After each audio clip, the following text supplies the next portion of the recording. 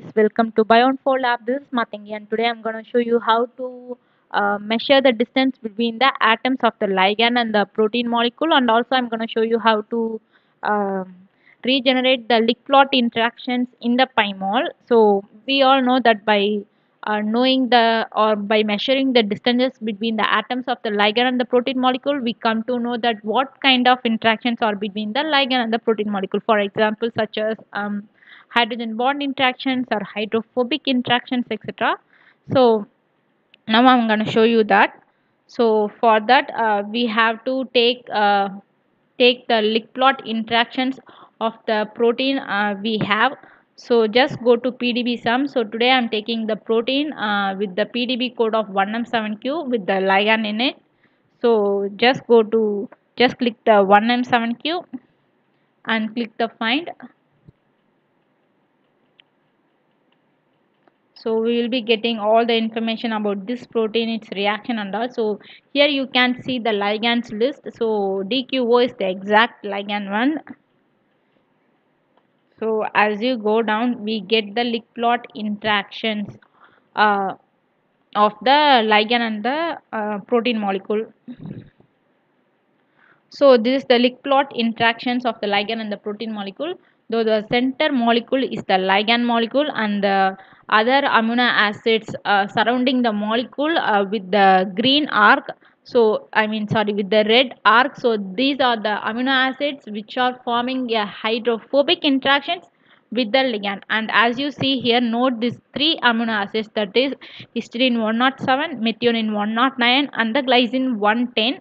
So these three amino acids, they are forming a hydrogen bond interactions with the ligand. So that's why they have shown here they have shown us the distance between the uh, hydrogen bond interacting amino acids and the ligand with the distance measurement. So as you see here, the distances here are in between the range of 2.4 to 2 point up to 3. So as we all know, generally the hydrogen bond interaction, the hydrogen bond length would be from 1.5 angstrom to 3 angstrom approximately. So these measurements fall between those ranges.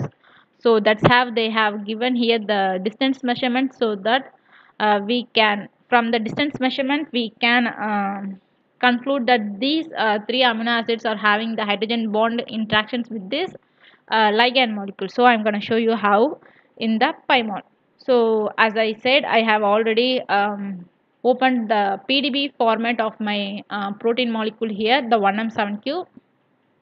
So just go below and click here the S. So it gives us the sequence panel.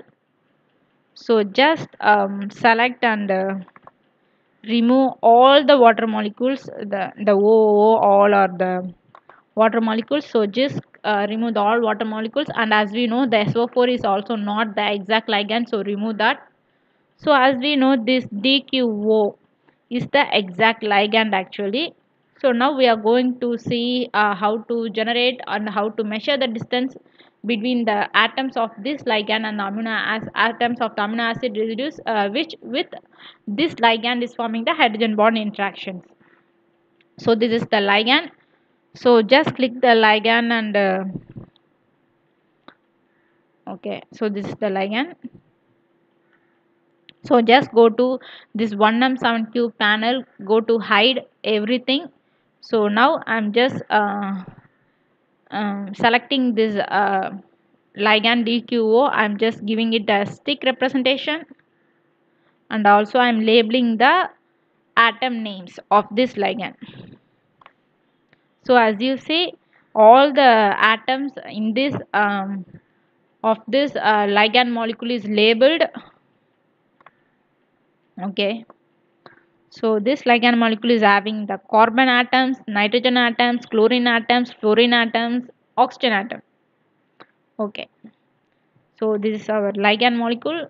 So we have prepared our ligand molecule, and now we are going to see the distance measurement between the atoms of the ligand molecules and the hydrogen bond interacting atoms of the amino acids.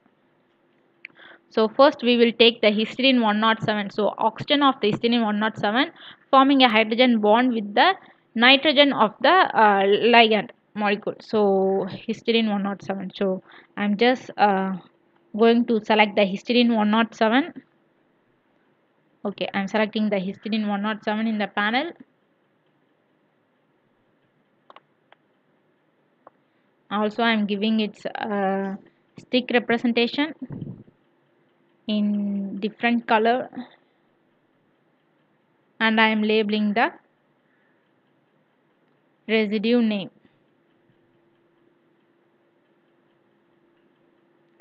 So as you see here, this is my histidine 107 amino acid, or else I will just label it as give some different color by its element. Okay, so I have given the different color with its element.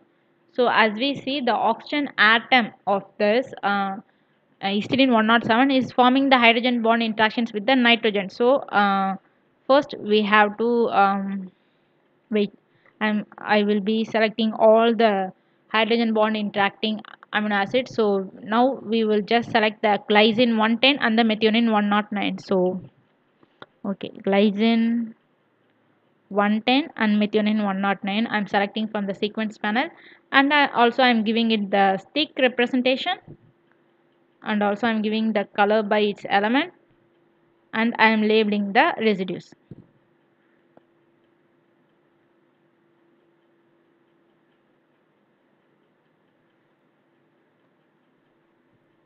Okay, now I'm gonna show you the interactions, so just orient.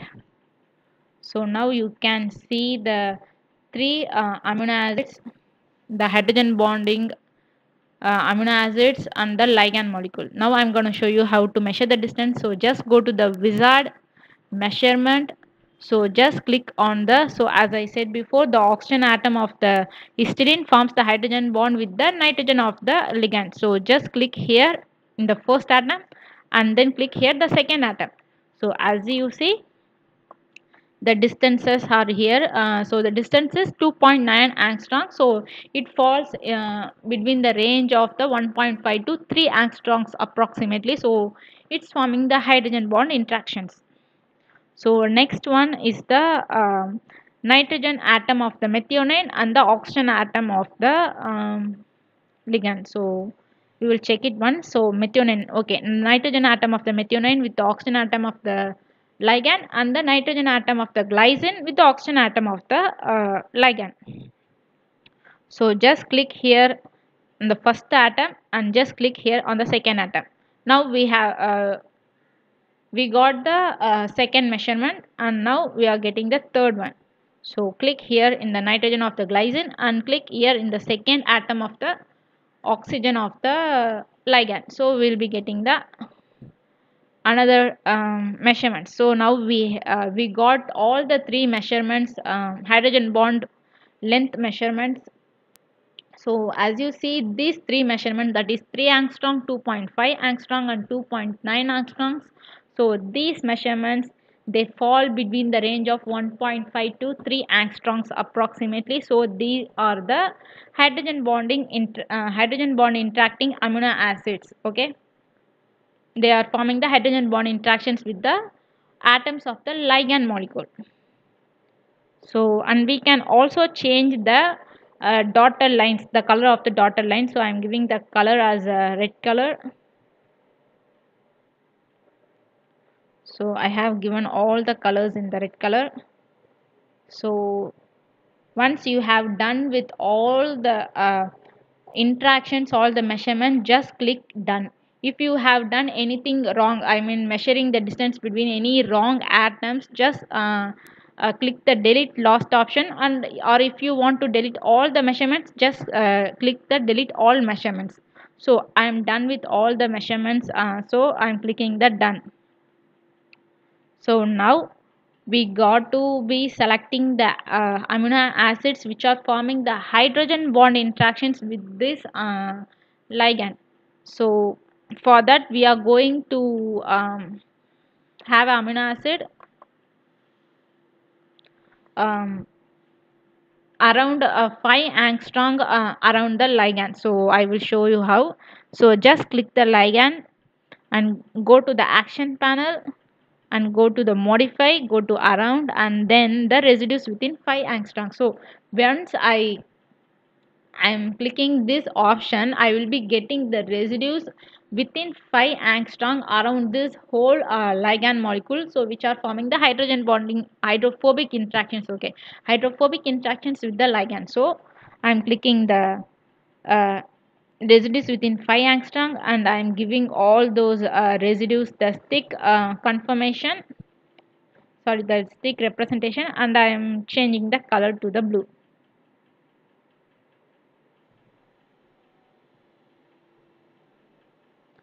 So as you see,